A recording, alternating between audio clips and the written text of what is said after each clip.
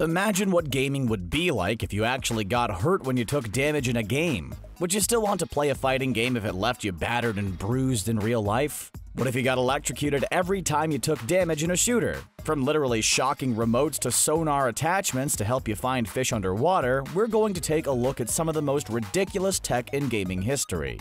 Will we also talk about a video game console from a certain rapper known as Soulja Boy? Maybe, but there's only one way to find out.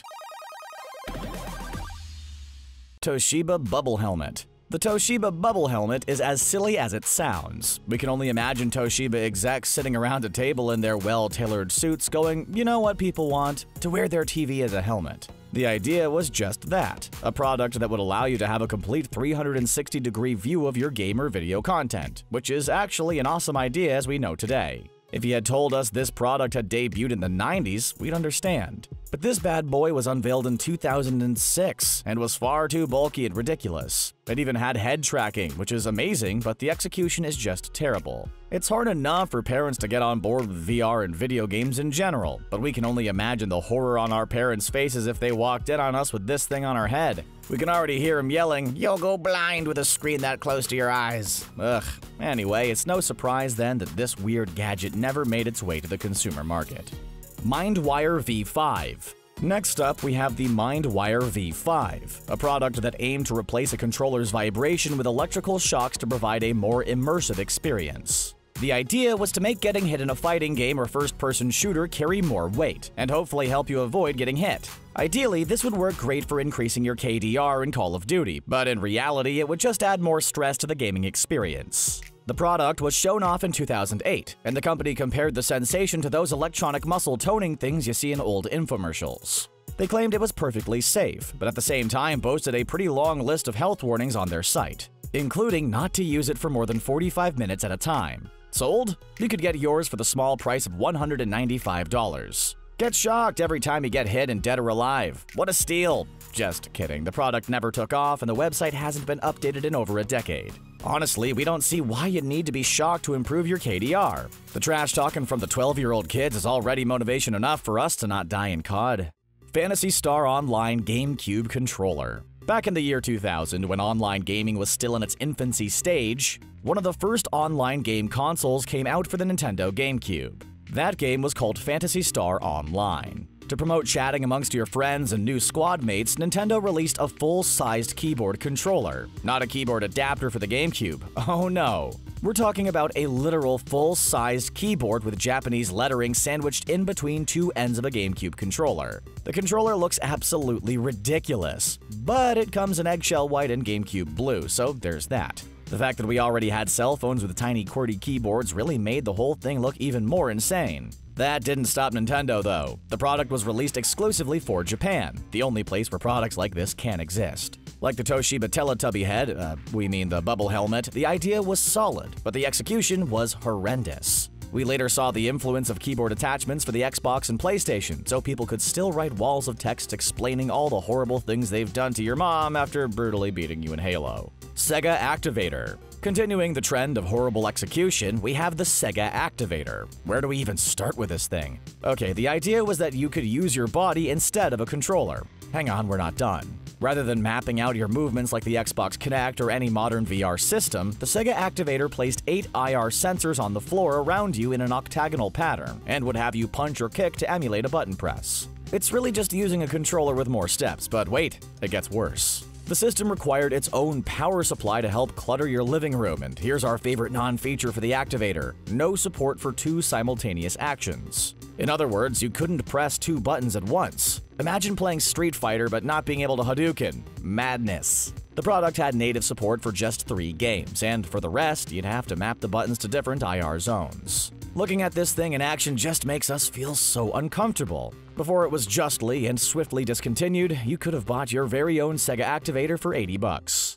Soulja Boy console. You guys remember Soulja Boy, right? Neither do we. But back in 2018, you might have heard of his gaming console. Probably not, but maybe. In 2018, Soulja Boy released a console and a handheld device. We're gonna focus on the console only, which he sold on his e-commerce store. He also sells fake AirPods, jewelry, and clothing. It's basically a bunch of knockoff drop-shipped items. When it came to his gaming console, things were no different. The Soulja Boy X Pro 801 console boasted Ultra HD 4K content, 800 games, the ability to sideload games via an SD slot, and 2 controllers for only $150. In reality though, you got a Raspberry Pi and a cheap Xbox-looking console with knockoff PS4 controllers and a power supply that was more dangerous than useful. When talking about the console, the only word that comes to mind is janky. The OS is plain and has no features. You scroll through a list of game titles and then play a washed-out, cut-off version of that game. Hard pass. Dragon Quest Metal Slime Controller. Square Enix is famous for many gaming titles, such as Final Fantasy and Dragon Quest. In 2014, Square Enix released this unique slime controller for the PS2, based on the monster and mascot of the Dragon Quest franchise. The controller is big, round, and blue, with the iconic slime smiley face on the opposite side of the buttons. The controller is so big that it distorts the positioning of the buttons and thumbsticks and just looks very uncomfortable. However, some people really liked it and used it more as a display piece than an actual controller. Fast forward to 2017 and Square Enix released a new one for the PlayStation 4. The controller looks more or less identical, but now features a touchpad.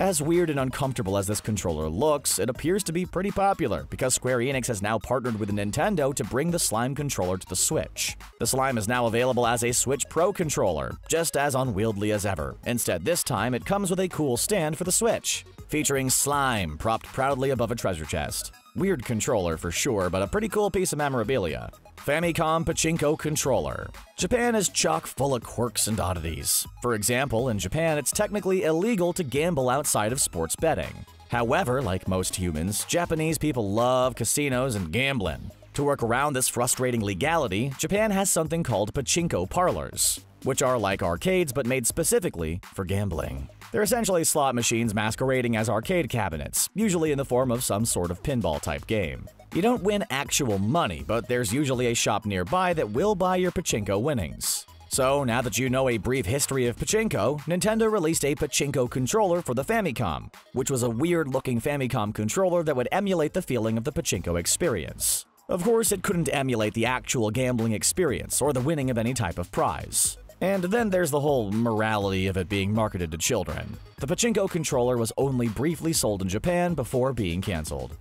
Famicom Top Rider. Racing games have always been the genre with the most peripherals. We remember playing Need for Speed Hot Pursuit with full pedals and a steering wheel growing up. Little did we know that the racing wheel was actually preceded by the racing bike. That's right, in the early 90s, Nintendo released an entire inflatable motorbike for the game Top Rider. It was playable on the Famicom and was obviously meant for children. Some crafty adults learned that you could still use it if you're constantly holding a squat, but if you're the type of adult who owns a Famicom Top Rider inflatable motorbike, you probably can't hold a squat long enough for the duration of the race. I'm not hating, I can't either, so. Speaking of which, the game was extremely basic. You could choose between Touring and Grand Prix mode, and you had to use the inflatable controller to play the game, unless you entered a cheat code at the start menu. The bike itself is more like a giant inflatable rectangle with a printed image of a motorcycle, and allowed you to connect a little handle including a throttle, brake lever, and high gear switch for when things got real crazy. You could even do a wheelie to get your racer to do a wheelie in the game. Honestly, it's worth the $60 just to do a wheelie. Nintendo Game Boy Pocket Sonar. Fishing is a very popular sport? Is fishing a sport or just an activity? Either way, it's popular, especially in Japan, which is why so many popular titles have fishing aspects. Remember Ocarina of Time? Yeah, you could fish in that game. You could fish that guy's hat right off of his head. Bandai really took the idea to the next level when they released the Game Boy Pocket Sonar in Japan. It's a Game Boy game that comes with a sonar attachment. You'd throw the sonar into the water, it would float along the surface and report information back to the Game Boy via a long cable. The cartridge itself required 4 AAA batteries and included a waterproof bag so your Game Boy didn't get damaged while you were fishing. The display would show you some information such as what the sonar detected, as well as the depth of the water. The craziest part is that the Pocket Sonar worked perfectly as advertised. And that's not all. It also included a small fishing minigame and a complete fish encyclopedia that allowed you to search for all kinds of fish based on water condition, name, or the 8-bit silhouette they provided. Talk about a useful accessory. Nintendo 64 biosensor. Tetris has been around for so long that it feels like every Tetris-related avenue has been explored. We even played Tetris on my calculator in math class growing up. In 1998, while exploring the endless possibility of Tetris-related accessories, Sega, a Japanese company, developed the biosensor. The biosensor is an attachment for the N64 controller that clips onto your earlobe of all places and sends your heart rate data back to the controller. It would allow Tetris 64 to offer some unique game modes that would change the shape of the Tetris blocks based on your heart rate. We questioned the accuracy of a heart rate monitor that clips onto your earlobe, but apparently it worked very well and gave similar readouts to the more advanced sensor on the Apple Watch. It's cool to see early adaptations of things that we currently have. There are many heart rate sensors nowadays that track your heart rate while in-game, as well as other sensors that track eye movement, for example. If there's one constant from these wacky accessories, it's that while silly and poorly designed, the ideas behind them are very good and are still seen today in a more polished way. Let us know in the comments what kind of accessories you'd like to see in the future, and don't forget to subscribe to TheGamer for more gaming videos. Thanks for watching.